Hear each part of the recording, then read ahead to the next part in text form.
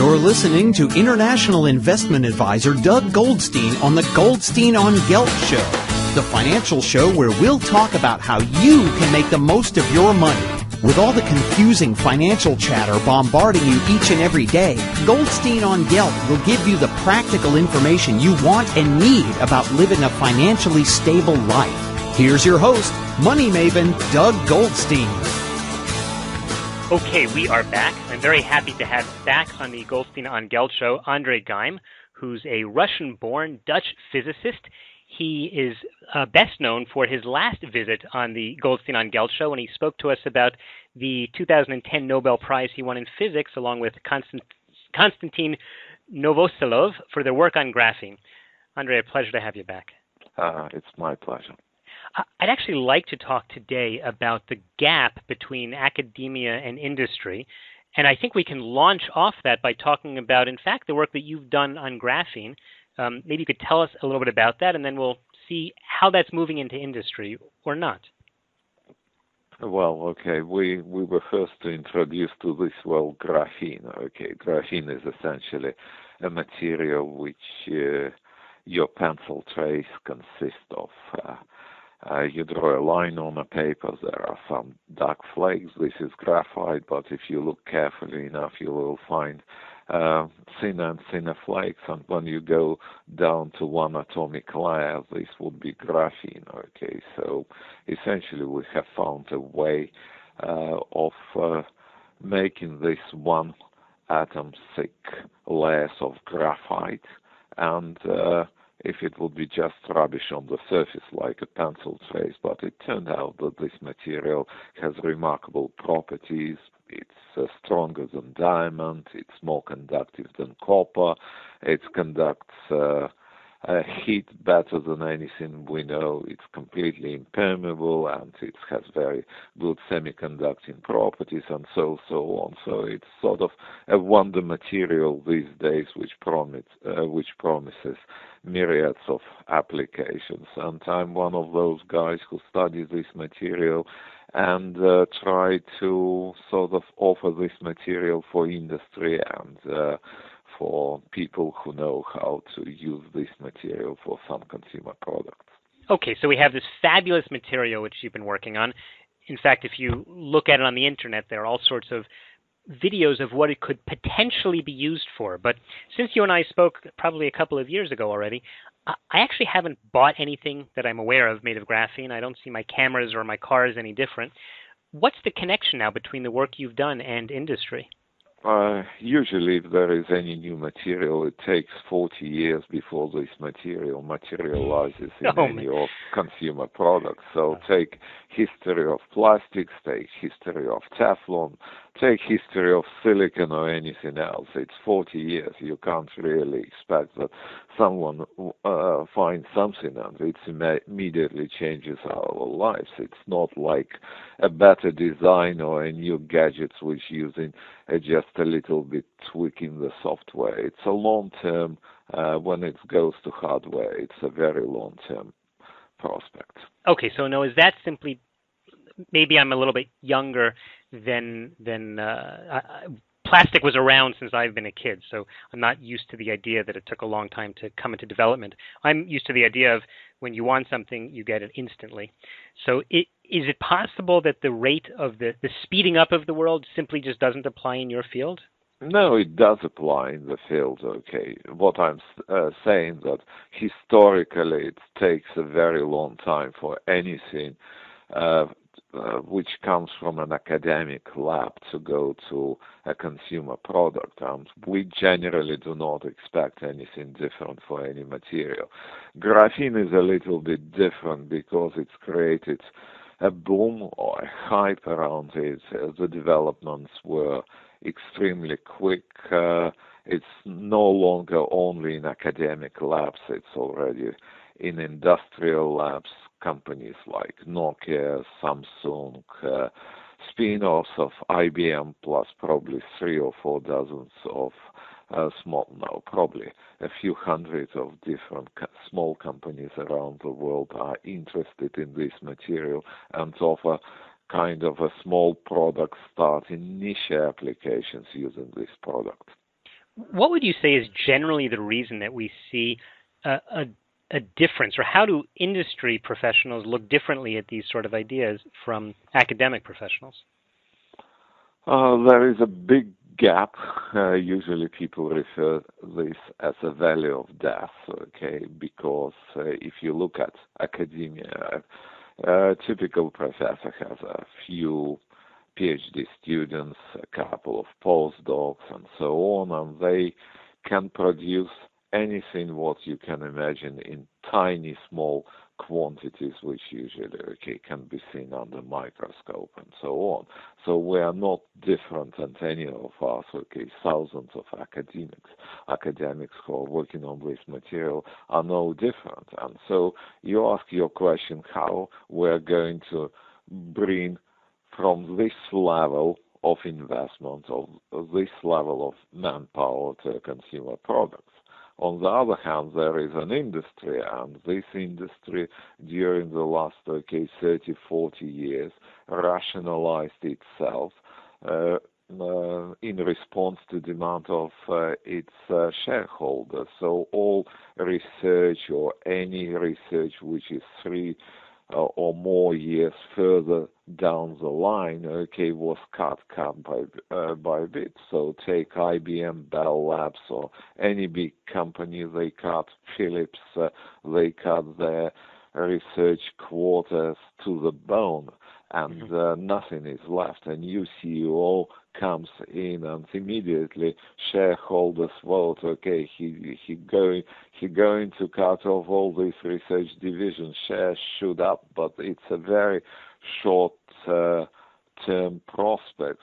You win within the next maybe 10 years, but then what we get, people at industry, they are not able to take those inventions which are coming from academia. The gap grows bigger and bigger.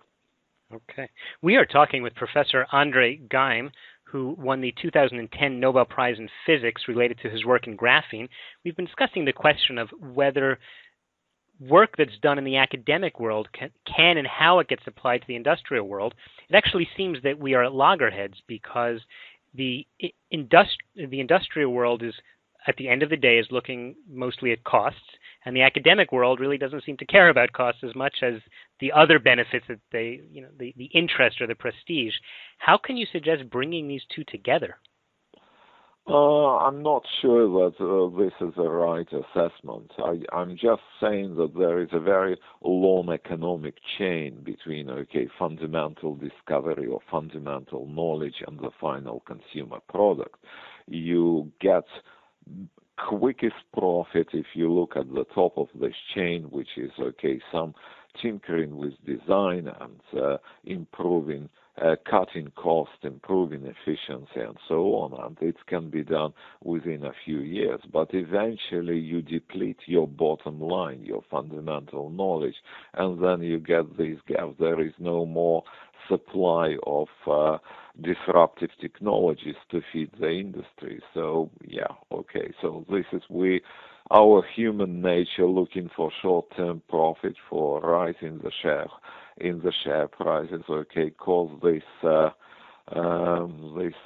dilemma, this conflict between, fundamental knowledge and consumer products. So the gap getting bigger and bigger. I'm not sure what to do with this, but the only currently what's going on, the only chain which remains between academia and industry, it's students and postdocs who graduate from academia, start up their small companies, grow organically into slightly bigger companies, then devoured by bigger companies, and then devoured by the companies in which you keep your shares. Mm-hmm. Do you think that ultimately it requires some sort of government intervention because they're the biggest ones out there? In other words, man never would have made it to the moon if the government didn't pay for it. Yes, I think so, but the situation is even worse than it was during that time. At that time, there was a public pressure on the government to keep, technologically advance all those agencies like the Moon Agency, DARPA, were created as a competition, okay. At the moment, okay, there is no public pressure on the government, while companies, industry experience a lot of pressure from shareholders to keep the profits up. So that's okay. We probably need, okay, sort of change in mentality and a little bit change in government perception what industry can or cannot deliver and what academia can deliver or not. I think it's also, the way you describe it has to do with how long term someone's willing to invest. You know, my day job is that I'm a financial advisor, so I talk to clients about being long-term investors, and sometimes they're thinking, well, Doug, do you mean 6 months? And I'm thinking, no, I mean 20 years. So yeah, sometimes even 40 years, but you wouldn't find many, no one would take your financial advice because it's probably extends over the lifetime. So it's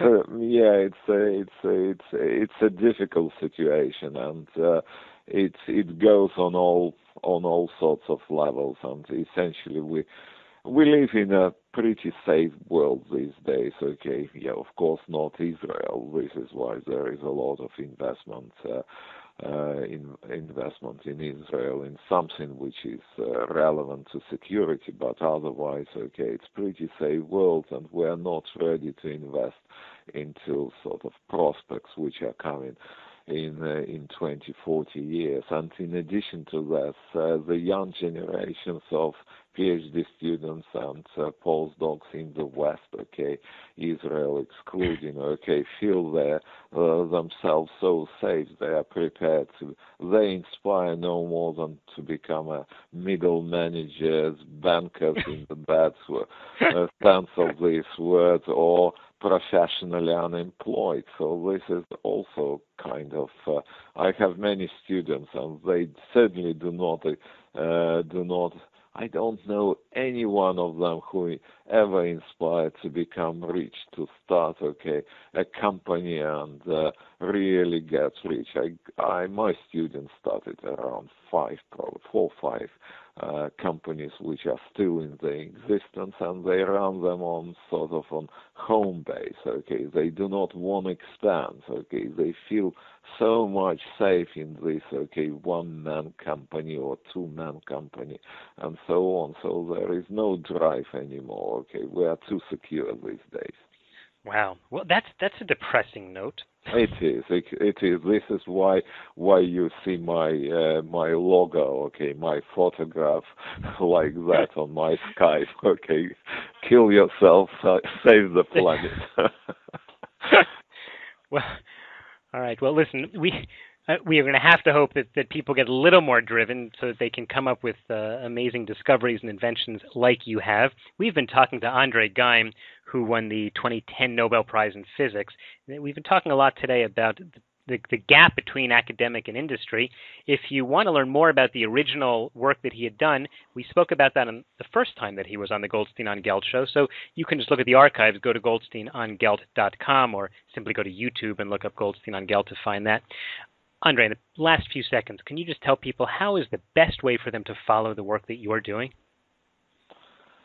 I guess, okay, it's just Google for word graphene, and you'll find, okay, several companies which from Samsung to Nokia to smaller companies like Graphene Industries or Bluestone companies, which has nice web pages which show what sort of possibilities are open for us. So despite all the pessimism, how bad it is, this area is still moving very fast, and maybe this is one of those few examples where fundamental knowledge comes not in 40 years or 20 years, but maybe 10, 15 into some consumer products. Okay, I think I could wait for that. Andre Geim, thanks so much for joining us. It was a pleasure. Thank you. You've been listening to the Goldstein on Gelt show with money maven Doug Goldstein. Doug's weekly radio show is heard around the world, but if you miss it, you can download the podcast at www.goldsteinongelt.com. The Goldstein on Gelt show gives you up-to-date financial ideas so you can get on the path to financial freedom. If you'd like your questions answered on the air or off, Send Doug an email to doug@profile-financial.com. It's your money for your future, so join Doug every week to build your wealth on the Goldstein on Gelt Show.